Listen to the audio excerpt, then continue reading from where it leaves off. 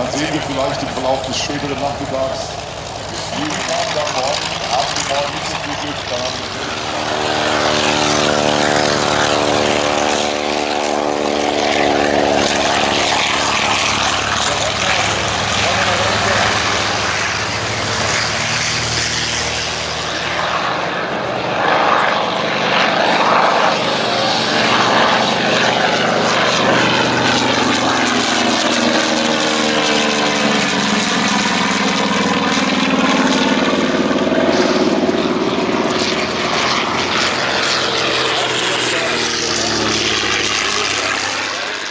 der sucht seinen Vater und der Georg Schulz, der kann abgeholt werden von seinem Vater und zwar beim Polizeischutz und zwar vorne vor der Halle der Motorflugschule. Also der Georg Schulz hat von seinem Vater an der Polizeistation dort an der Umwelt. Das ist eine Katastrophe. Könnte schlimmer sein. Nein.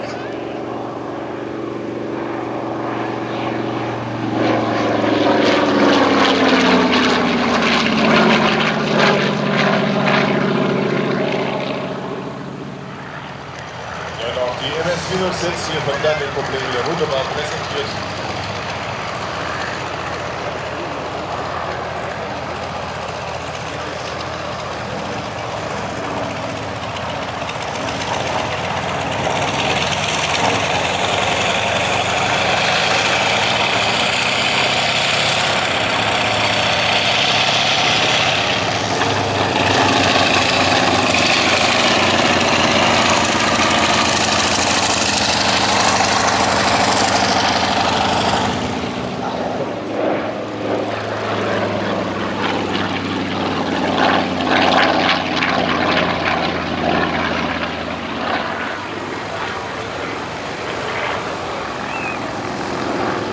Die Torpedo-Klappe ist jetzt geöffnet. Jetzt sehen Sie das Torpedo natürlich nur eine Anlage.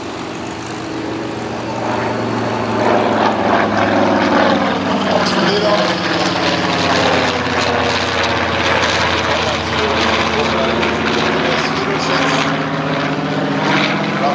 Avenger.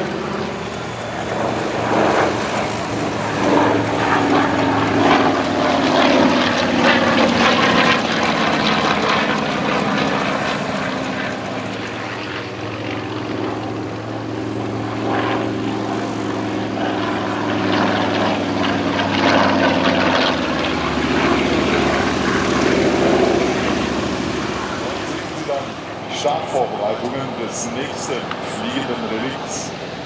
In diesem Fall aus dem Baujahr 1918. Modell 1910. Das heißt also die Konstruktion von Louis Blériot.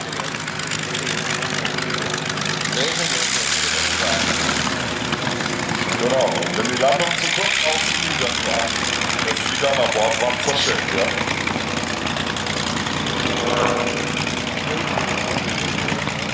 Das sind schon ihre Geräte. Wenn man sich vorstellt, mit einem solchen Kasten auf einem schaukelnden Schiffsdeck zu landen, und das bei Nacht und bei heftigen Seglern, Junge.